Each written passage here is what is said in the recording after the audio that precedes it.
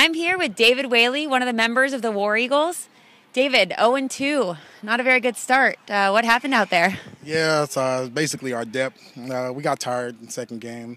First game was pretty discouraging because we kind of figured that the refs had something to do with it. So we just kind of, we had to pick it up in the second half, but didn't quite make it. I missed the interception. Went for incomplete. They ended up scoring, so we're all right.